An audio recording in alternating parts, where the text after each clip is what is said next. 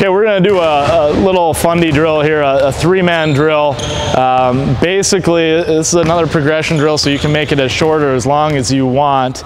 And if you make it the longer drill, basically you're going to work on the lost art of jump stops. I don't think kids are good enough at doing jump stops anymore, and it's a tool that's very important, I think, in basketball.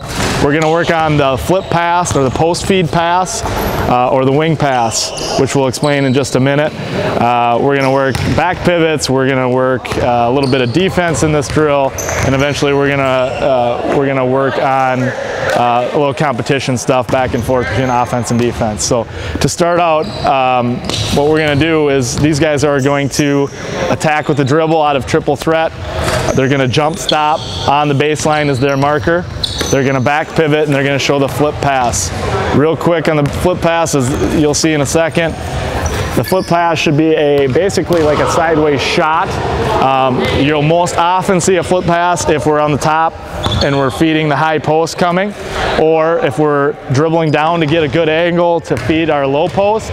We want to dribble down and give them a good flip pass, which means we go out around the defender. So if Kevin was defending me, okay, I can't throw one of my normal passes. Okay, my angles are to go by his ears, okay, if he's got his arms out, or to go down by his knees, okay? So the flip pass is going out with two hands, right? Right now he's giving me a bounce, so I would go out, and now I'm basically doing like a sideways shot. I'm snapping that wrist off and getting it up to whoever I'm feeding the ball to. If it's in the air, it's that same concept. I extend around that guy. If he's looking for the bounce, I give him a fake here, his hand drops, and I go by the ear and flip it off. And we work both left hand and right hand, because you'll see even our older guys, they can snap it off with their strong hand. That left hand dribbles out there sometimes, and we got to work on that. Our jump stop, set anchor, and flip. It doesn't, we don't want a hook pass here. Okay, a hook pass is something that you can't bring back. You go out with two and snap it off with one. That's something that you can bring back if you need to. Back pivot, extend. Okay, Matt started. Let's do bounce pass. Flip the bounce. Okay, notice how they're catching, they're hopping in. We're even working receiving the basketball here, hopping into triple threat. Being ready to shoot the basketball, attack with the dribble. Okay, now let's go left hand, so we're back pivoting out, yep.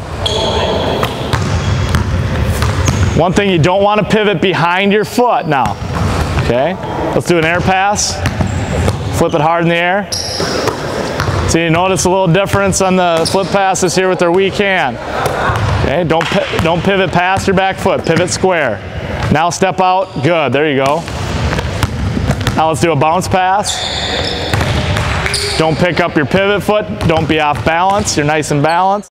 And you can take an extra step in there to get a little momentum too, Kev. Pivot, step. Just don't pick up that back foot, don't pivot past that back foot if you don't have to.